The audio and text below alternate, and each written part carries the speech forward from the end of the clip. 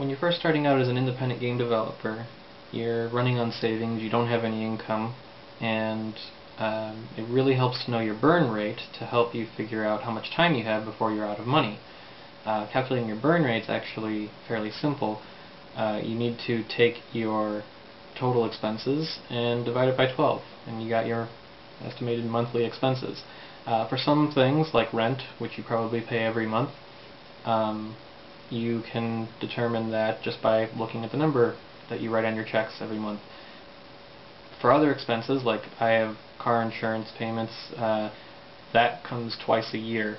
So I'll just add the total of those two payments and then divide by 12, and I've got my monthly payments for that. So I take all of my monthly expenses, add them all up, and I've got my total monthly expenses.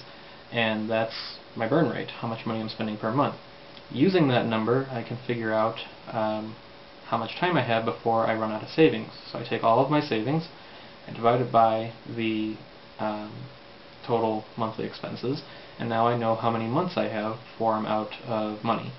And that helps in a number of ways. One, looking at that number, I can try and improve it. So, for instance, the years before I quit my day job, I looked at what I had on average, and I was spending $95 a month eating at restaurants, like whether I was meeting with people to have a nice dinner or if I was going to eat just an apple at a Starbucks or something like that.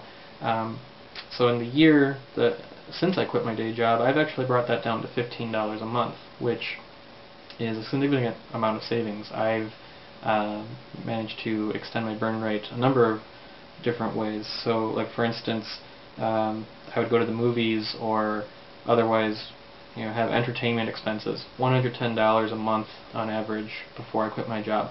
After that, it was less than $2 a month. So I was pretty good about cutting back on expenses I didn't need to and focusing on my business. Other things went up, like insurance, because now I needed to pay for my own health insurance, and I had renter's insurance, and car insurance payments went up. But for the most part, I was able to save a lot of money by looking at the expenses I did have and cutting those down, which extended my burn rate, which meant that instead of only having a year of savings, I actually had more like a year and a half of savings, which might not sound like much, but that extra 6 months can really help.